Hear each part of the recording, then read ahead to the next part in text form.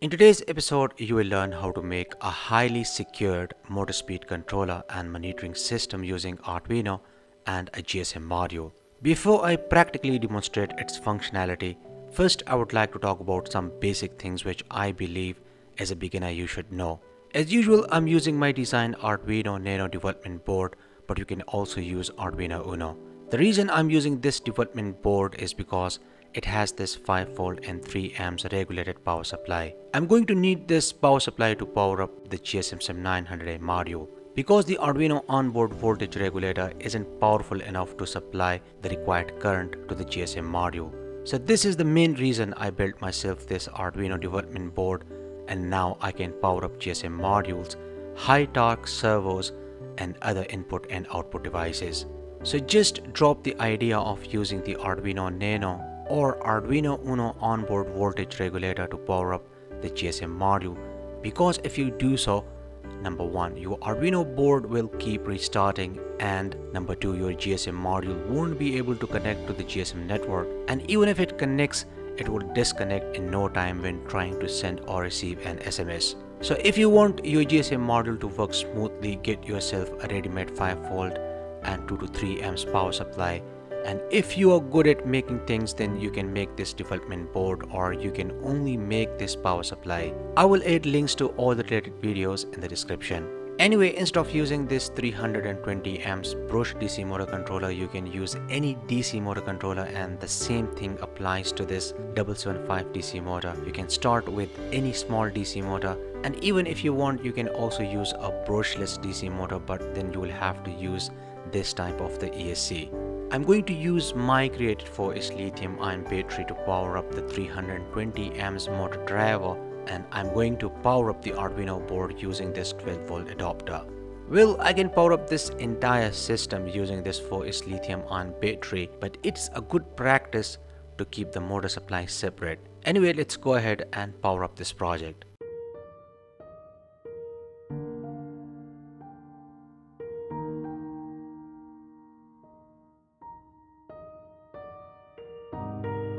If you remember, in the start of the video I said this is the highly secured motor speed controller and monitoring system, because to control the motor speed, first you will have to enter the password. This password can consist of letters, numbers and special characters. Without a password, nobody would be able to control the motor speed or request the motor speed value from the Arduino. Then the word DC motor, and finally the speed value. The speed value should be between 0 and 100. 0 means off and 100 means full motor speed. You might be thinking, why am I using percentage signs? Well, I'm doing this because when the Arduino receives this message, then the Arduino can easily split this message using percentage sign is the delimiter.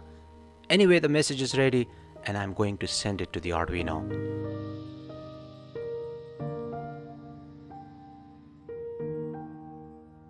Right now the motor speed is set at 50%. Let's change this to 10%.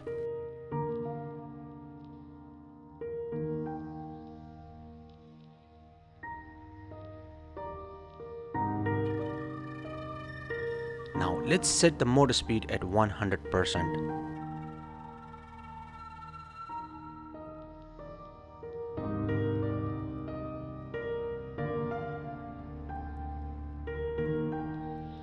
This is amazing, isn't it? Let's turn off the motor.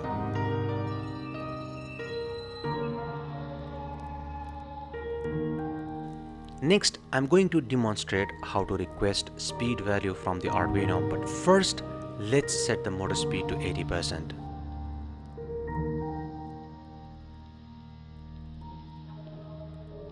Now to request the speed value, for this first we type the password, then the word request, followed by the word speed. When the Arduino receives this message, it knows the person is requesting the motor speed value. The message is ready, and let's send it to the Arduino.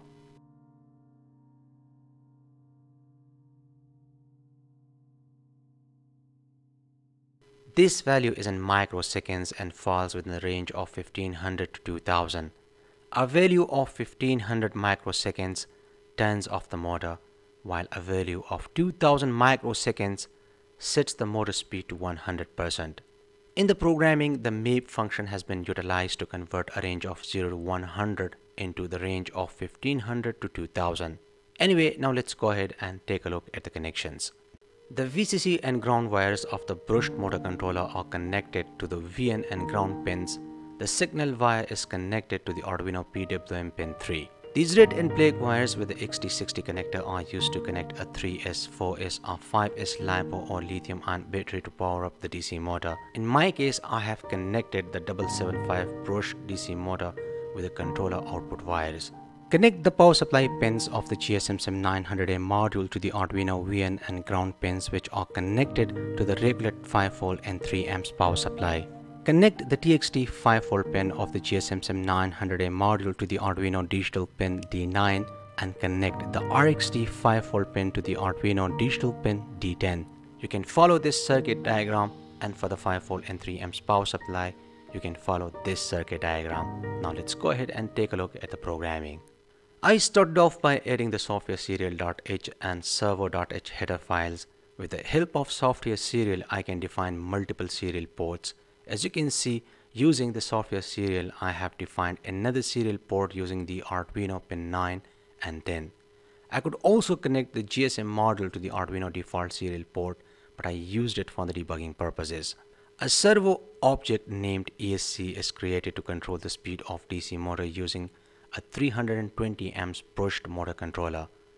I also defined a variable mspeed of the type integer. I have used it to store the mapped value. I also defined a variable passcode of the type string so that I can use a combination of letters, numbers and characters. So my password is ABC123. If I want to change my password, then I can simply change this passcode over here. I also defined variables for storing the incoming and outgoing messages. Code in the white setup function is exactly the same as used in my previous GSM-based home automation project. So let's go to the loop function. We simply check if a message is received, then store the entire string message in the variable incoming, and then using the %sign as the delimiter, we split the message and store the corresponding values in variables password, mtype and mvalue. And then I have used two conditions that check if the user wants to set the motor speed or if the user is requesting the motor speed value. Send SMS function is a user-defined function and it has no return type, and it takes one argument is the input, and it's the text message we want to send. Make sure you change this number. The getValue function is also a user-defined function and it is used to split the message using any character as the delimiter. So that's all about the programming. Support me on Patreon for more videos. I hope you liked today's episode. Like and share this video with your friends. See you in next episode and thanks for watching.